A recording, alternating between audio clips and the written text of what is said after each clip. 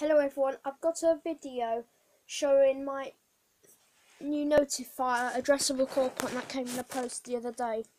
Here it is. I'm going to say no more and I shall open it up now. So as you can see, basically this is just a KOC call point, just with its shell, just with a different shell. Well, not even a different shell, just a different electronics module. I'll just grab my other KOC call point. Also, these KOC call points, this, you won't believe it, but all that, this is made by Honeywell KOC call points. They are made by Honeywell. Along with, this is made by Honeywell. I'll fetch them on screen in a minute to show you the difference. This did have a glass element, but that got broke during transit, so I had to discard of that safely. Right. Here we are with the call point itself. As you can see, it looks, you wouldn't be able to tell if you didn't know what they were. This is basically just my conventional KOC call point and my addressable notifier. As you can see, on the back what it says is Notifier by Honeywell. It's the same, see? They're the same. In a minute I'll take the electronics modules out. I'll pause the video and do that now, so you can see what they look like as a difference. See, they're just the same shells. These are the modules now. This is the conventional, as you can see. It's the addressable. On the back we have our rotary switches. Now then, this little LED there, that slots into the little hole on the addressable notifier one. There. As you can see, you would not be able to tell if they were just like that on a picture, far away zoomed out. You would not be able to tell.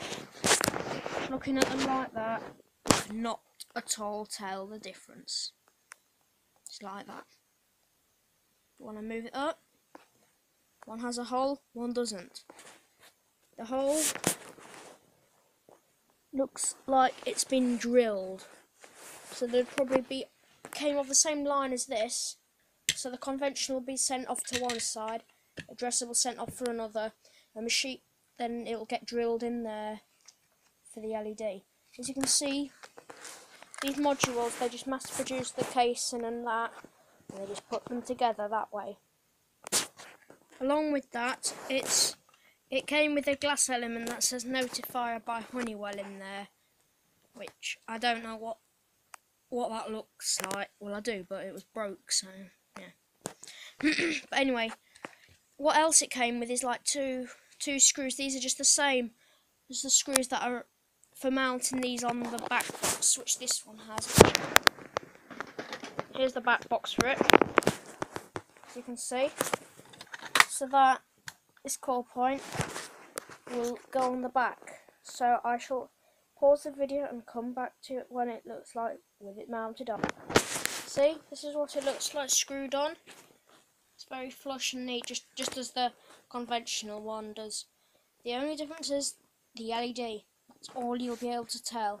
Right, I now want to get on to how the address works on the back. These are little rotary switches. How to think of it is,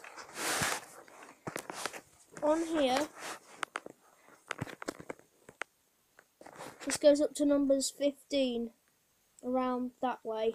So this basically is like 1 is 10, 2 is 20, 30 is 3, 40, you get the idea. And down here, this is basically like your 1, 2, 3, 4, 5, 6, 7, 8 of each number. So how it will work basically is, if you want it addressed 52, this is an example. Turn this to the 5, it's in the 5 there, and then here, we'll turn this to terminal 2, 1, 2. That's now addressed 52, then you program it right out of the panel. Here is the extractable plug and play terminal. So yes, I hope you enjoyed this video, and I shall do some more videos of what's to come.